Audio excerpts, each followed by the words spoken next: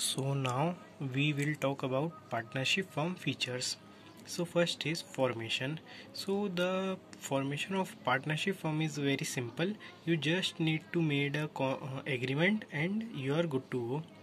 And second thing is it is governed by Partnership Act 1932. And in partnership firm the liability is unlimited for all the members of the partner or all the partners, and the risk bearing is jointly, means all the partner bears the risks equally, and the decision making of partnership firm has joint effort, means everyone efforts their best to make a good decision. Now continuity means in partnership firm there is a lack of continuity, means if you one of your partners die, then you have to reject that agreement, means that agreement will be rejected, and if you want to continue that partnership or your business, so you have to make another agreement. And in partnership firm there are required two minimum members and maximum 100 members. And mutual agency means one agent or one member can represent all partner. Now advantages of partnership firm. So first is ease of doing business, means you just have to make an agreement with your partner. And the second one is balance decision, means in partnership firm there is a balanced decision, as many people think over a particular task, so there would be only balanced decision. Third one is more funds as compared to single person. As we know, if one person come with his fund, so it would be less than two person. So but in partnership firm there are almost 100 people come with their funds, so it would be more than one person's. Third is sharing of risks, means risks is shared by all the partners. And secrecy means in a partnership firm you not legally required to publish your accounts. Now disadvantages of partnership firm. So here in partnership firm the unlimited liability has taken, means if you are a partner of any partnership firm, so your liability will also be unlimited. And limited resources, like as compared to company, here only 100 people can raise funds. And here conflicts may arise, means conflicts means argument or fight kuch bhi, so it may arise due to difference in opinions. And lack of continuity, as we studied, like if one of your partner die, so you have means your agreement will be rejected at that time, and if you want to continue your business you will have to create another agreement with rest your partners. Now public confidence, as you are not publishing your account, so the public will not trust on you and will not invest on your company. Now we will talk about types of partnerships. So partnerships are basically of four types. First one is partnership at will, second one is particular partnership, third is general partnership, and fourth is limited partnership. So two is divided on the basis of duration and two is divided on the basis of liability.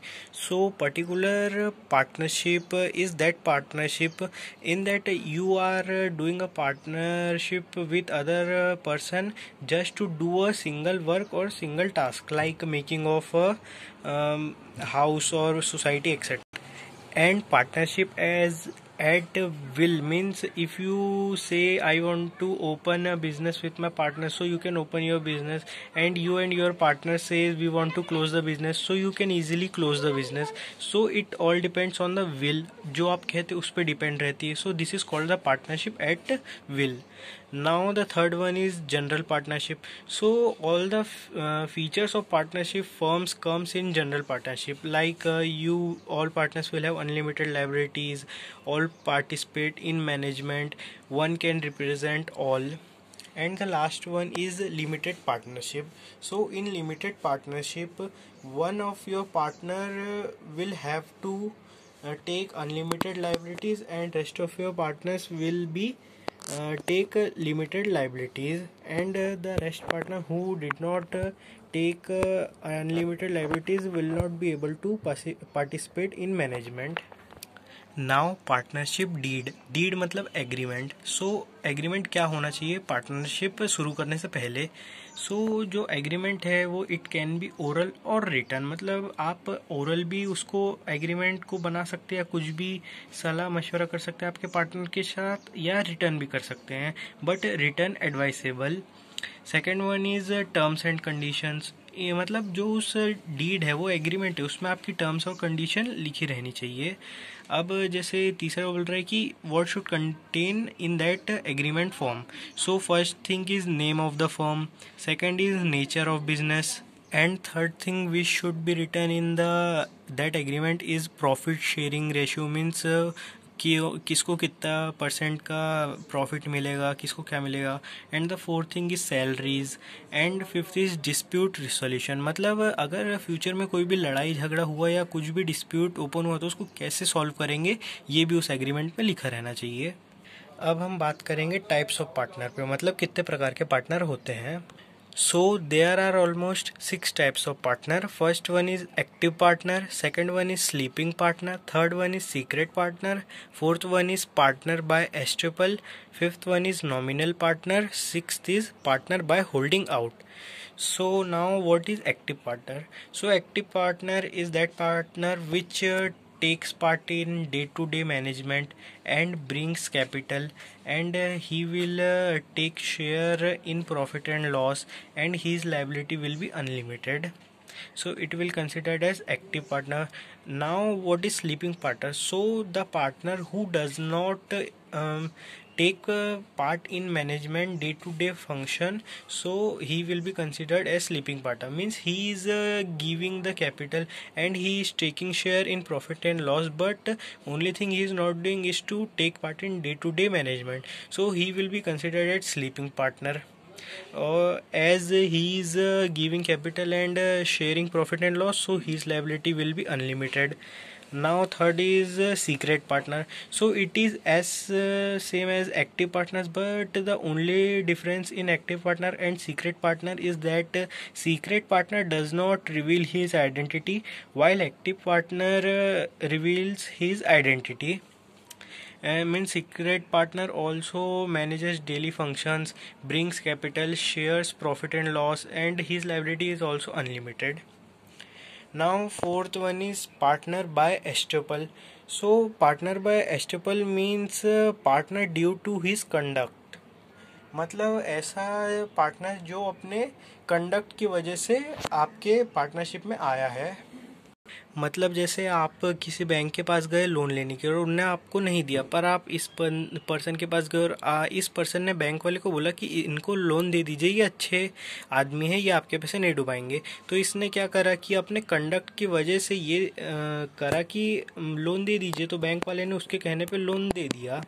तो इसलिए वो क्या बन जाएगा आपका partner by एस्टेपल, मतलब ना ही ये मैनेजमेंट पे पार्ट लेगा, ना ही कैपिटल लाएगा, ना ही प्रॉफिट और लॉस करेगा, बस इसके कहने पे बैंक वाले ने आपको लोन दिया है, मतलब ये आपका बन जाएगा पार्टनर बाय एस्टेपल.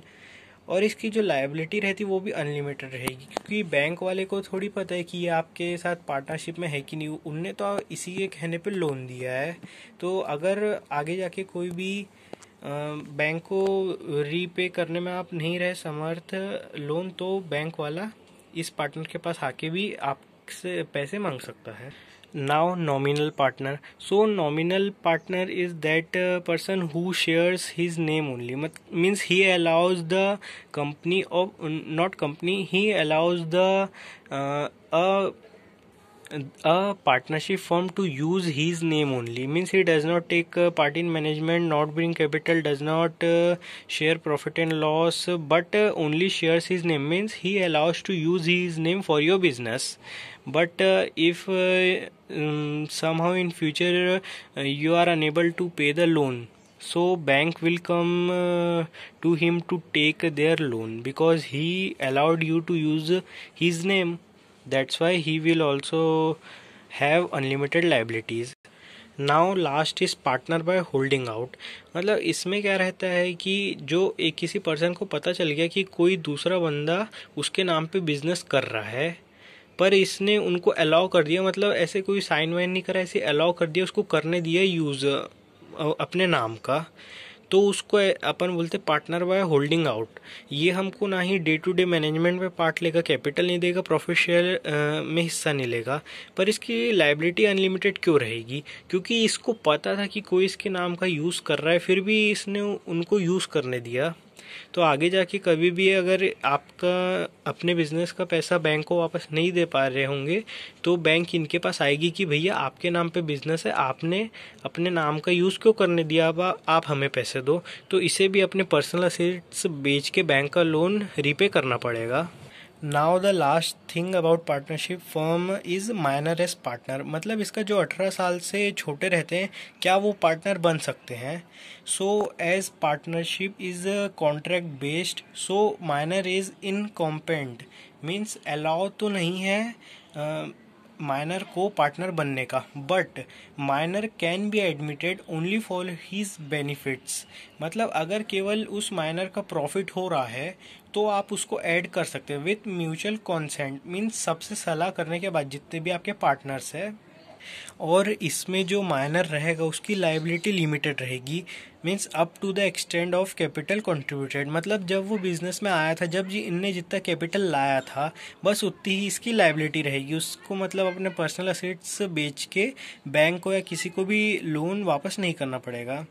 और ये पार्टिसिपेट नहीं कर सकता एक्टिव मैनेजमेंट में, मीन्स डे टू डे जो वर्क होता है ये उसमें पार्टिसिपेट नहीं कर सकता है, पर ये अकाउंट्स को इंस्पेक्ट कर सकता है, means he can inspect accounts. And after maturity, means after 18 years he have to decide. मतलब अब उसको डिसाइड करना पड़ेगा कि वो उस पार्टनरशिप में कंटिन्यू करेगा कि वहीं पे बंद कर देगा, नॉट कंटिन्यू करेगा। और उसे ये 6 मंथ्स के अंदर डिसाइड करना है। अगर उनने नॉट कंटिन्यू करा तो कुछ नहीं होगा, अगर उन्होंने कंटिन्यू करा तो उसको एक लेटर देना पड़ेगा और उसके बाद वो फुल फ्लेज्ड पार्टनर बन जाएगा।